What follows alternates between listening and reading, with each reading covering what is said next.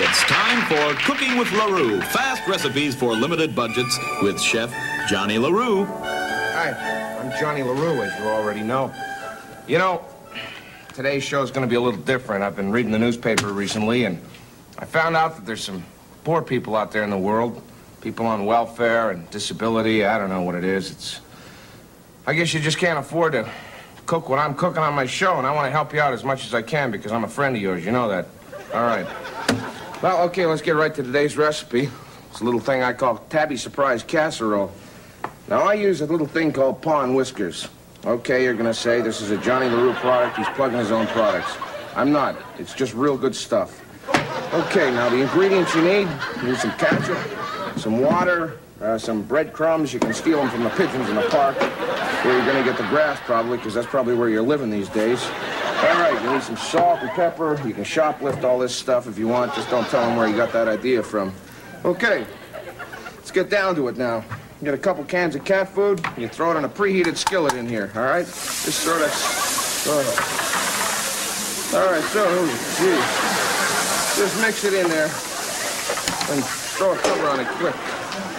Let it lock up all those flavorful juices in there. You can keep these little dishes, too. You can probably use them for bowls later on. All right, now the rest of this stuff here, you get some ketchup. You just throw it on there like that. And you get the breadcrumbs, and you throw them in there. You get the water, pour that in there. A little salt, a little pepper. You get some vinegar. Okay, you got all that? Okay, you can even throw some booze in there if you can steal it from somebody. All right, just get this over. Just throw this stuff on there like that. Oh, isn't that looking good so far? Oh, God. You people go get a job for crying out loud, you know? Maybe this stuff will build up your strength. You can go pick up your welfare checks in time. All right, now, just a minute here. Now, just form all this stuff up in there like that. Tell you what, I got one already made in the oven. You just throw this in the oven at 500 degrees. Now, earlier I made one. And this is what it looks like, the finished product, huh? Pretty good, huh? Not too bad. All right, you get a little grass, and you can throw that on there. Now I'm gonna get somebody from the audience. Come on out here, you. Come on, old lady. No. Come on, you old lady. Come on. All right, doesn't that look good to you?